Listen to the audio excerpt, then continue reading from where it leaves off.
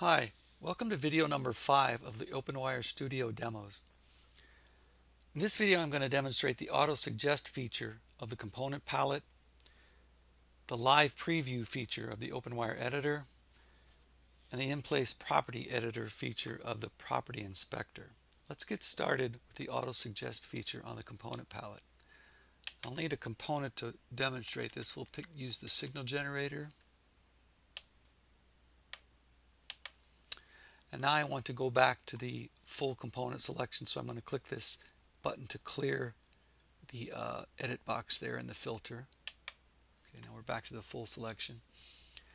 Now what I want to demonstrate is what happens when you click on a component to select it in the editor. If I click on Signal Gen, nothing happens in the component palette. And I click on the palette again, nothing happens. And that's because we don't have the auto suggest feature turned on. If you click this wizard hat button here,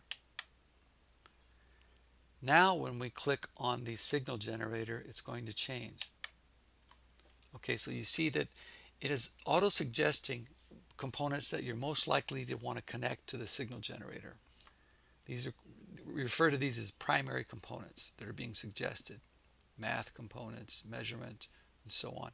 These grayed out ones down here are secondary components that you can still drag on and perhaps connect to the signal generator, but they're not being auto-suggested for you. Now, right now the primary components being suggested are at the top. If I change the sort order, I click the drop down arrow here and toggle the sort mode, now they're in alphabetical order.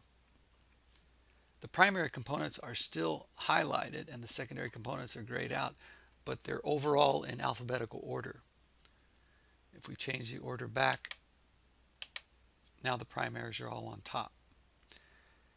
Now, when I expand to tree mode to browse the components using this plus expand button over here, the primary components are in the top of each category and the secondaries are grayed out on down through there. Now if I change the sort order again to alphabetical, now the primary are again highlighted and the secondary components are grayed out, but they're not in alphabetical order. Excuse me, they are in alphabetical order, and therefore the auto-suggested primary components are scattered more throughout the tree than they are otherwise. Okay, let's put this back to non-tree mode there. Again, we're in alphabetical order. Let's put it back to primary at top. And when we deselect the component, our auto select is off. So that's the auto suggest feature of the component palette. The next feature I want to demonstrate is the live preview feature of the OpenWire editor. We can do that by looking at the signal generator.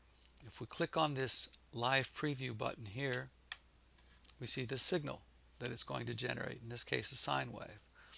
If we go over to select it and come over to the property inspector, we can see that there are numerous types of waves we could pick. I'll pick a triangle here, or a square wave, and so on. We'll put it back to tone. I can change the frequency.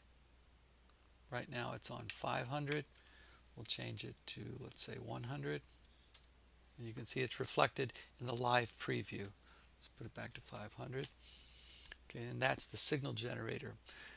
We can do that as well for a number of other components. Let's look at the AVI player. Notice that those were grayed out because I had the signal generator selected. Okay, I'm going to select a video file for this. And now I'm going to click the live preview button. And you see we have our video there. I can click this little play button here and play it. If it's too small to see, we can enlarge it a bit.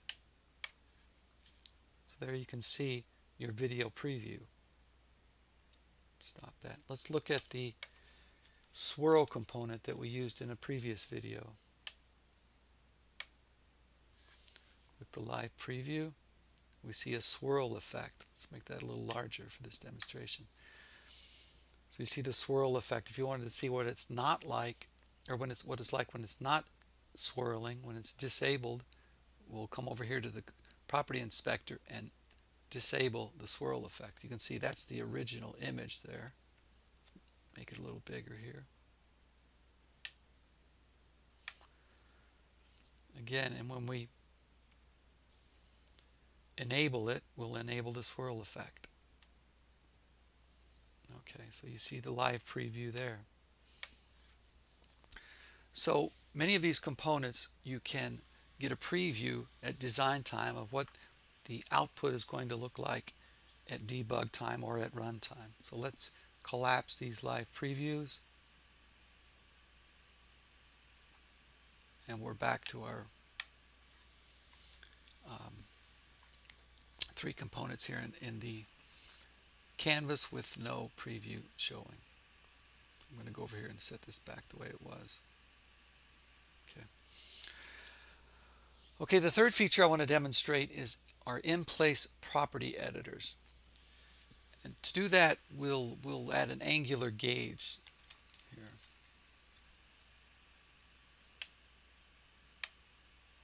Get these out of the way. Okay, and I'm going to connect this gauge to the signal generator, but let's get an RMS value in between for the overall level.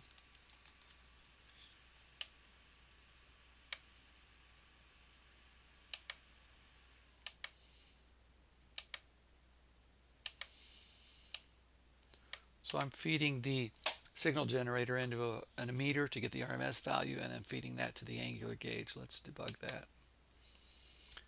You can see that I'm off scale here. Let's see why that is. Let's use the live debugging. Looks like the amplitude of the sine wave is plus or minus 20,000.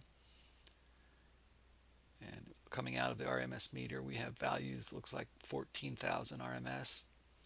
And you can see our angular gauge, it's maxing out at 100. Obviously, our max is wrong on that component. Let's come over to the property inspector and set the max for that. We know that 20,000 is the amplitude of the sine wave, so let's just set it to 20,000. And you can see now the angular gauge is on scale. We've set that property. We're in debug mode right now, so the data are streaming. Again, we can hover over a wire and see what's going through that wire. 14,000, which agrees with what we're seeing on the angular gauge there. Okay, now I'm going to demonstrate the other features in this property inspector. In-place editing. So in that case, we just set the max at 20,000, but other properties, you can do more than just type in a value. For instance, let's look at the color property. Here we have color. Let's expand this. Now you see an in-place color editor for this angular gauge. Let's change the color. Let's make it a little yellow there. Get rid of some blue. You see the gauge. Let's put that back.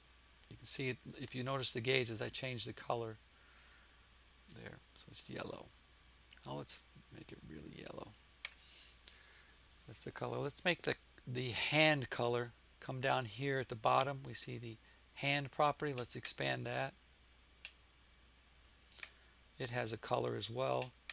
Let's make that a little more blue. And let's get rid of the red. So now we have a yellow background and a blue hand. Let's look at the caption property. It has an angle property. Right now it's at 0 angle. Let's change that a bit.